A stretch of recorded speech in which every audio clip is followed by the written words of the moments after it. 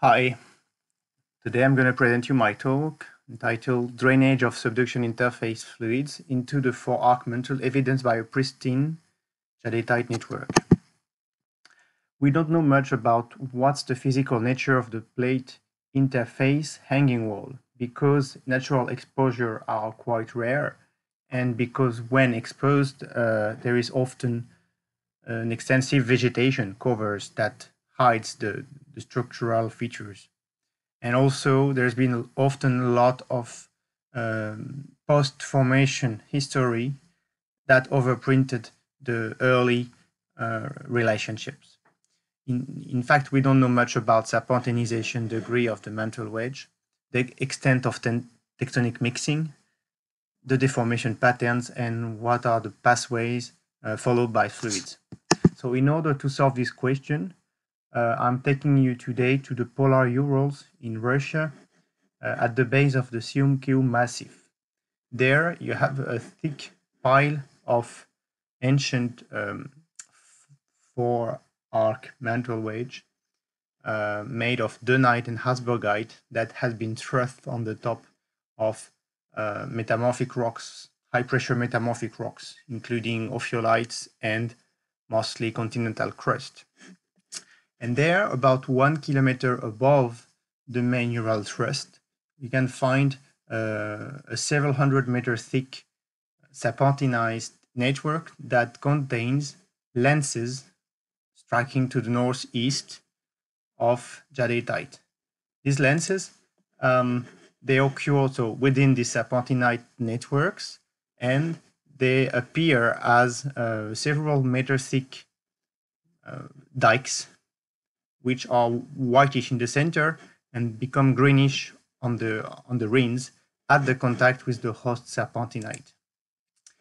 Inside, these white dykes contains fractures and diffuse area that are greenish and that clearly show evidence for hydrofracturing. Also, there are some dark domain that we call here dark granules that comprise amphibole and phlogopite and that occur randomly within the white ground mass. And also there are some fractures that are texturally late that comprise phlogopite, sotic amphibole, and chromium-rich jadeite. So the core of the white domains locally contain paragonite crystals in an albite-rich matrix, and we found an occurrence of jadeite corona forming at the contact between these two crystals. This is interpreted as a former trondhjemite that has been put at high pressure, explaining the formation of jadeite at the contact. There are also some fibrous veins that exhibit some oscillatory structures. Also, these oscillatory structures are found in hybrid wall of the dike, and which are composed of mostly magnesiocatophorite, phlogopite, and we find also cosmochlor forming around chromite. So this is a simplified view of the dike with the white jadeitite body in the center that contains dark granules, and on the rims you have this greenish color, mostly because of green jadeite, and these fractures and this phlogopite in the form of metasomatic black walls. So we find a lot of evidence of multiple fluid influx events as shown by the periodicity recorded in clinopyroxene, for instance, as you can see on this map, where there is a clearly dendritic-like pattern in the center of the veins. Also, the clinopyroxene exhibit interesting stripes that are made of jadeite and amphasite and are interpreted as formed after exsolution of a primary clinopyroxene composition. This is the shape of the solvus, so most likely the original composition was somewhere there, which means above 500 degrees, because this is the shape of the solvus at 500 degrees. In the dark granules and in hybrid black walls, one can see, for instance, the pristine pargasite crystals that are rimmed by neboite that grew in equilibrium with clinochlore, amphasite, phlogopite, jadeite, and titanite. Some of these early amphiboles in the dark granules are sodicalcic, and they contain numerous chromium oscillation also. So overall, the story can be simplified that way with a pristine dyke that contains paragonite, plagioclase, and possibly pargasite. This was the feature before the high pressure fluid rock interaction that led to the formation of jadeite, amphasite, magnesocatophorite, richterite, and at a later stage, a Kelmanite, glaucophane, and neboite that all grew in equilibrium with phlogopite and clinochlore and zircon. And all the system has been only marginally affected by retrogression. So we can plot the projection of minerals and whole rock composition to show where the trondhjemite is plotting, where the whole rock jadeite composition are, namely mostly along the joint between jadeite and diopside. And this is the region where most of the amphiboles would plot, very close to the amphibolitite or the dark granules composition. We can gain some insight on how this feature formed watching at mineral chemistry and trace element geochemistry. For instance, this is the texture of the white jadeitite matrix that is infiltrated by an amphasite-bearing crack, along which phlogopite is also growing.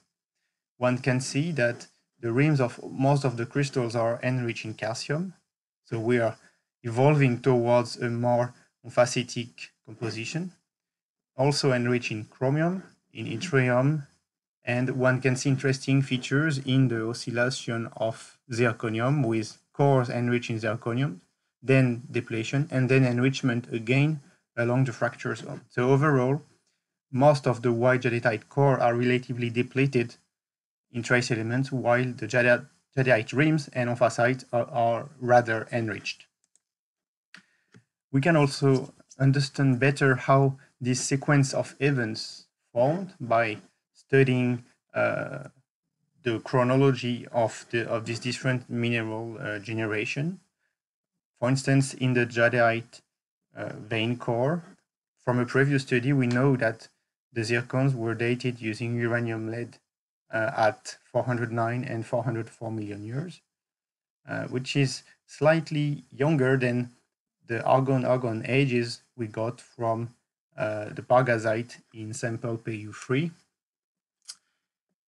Also using argon-argon, we got the whole range of ages from 406 to 382 using amphibole and phlogopite in various samples from the dark granules and phlogopite schist.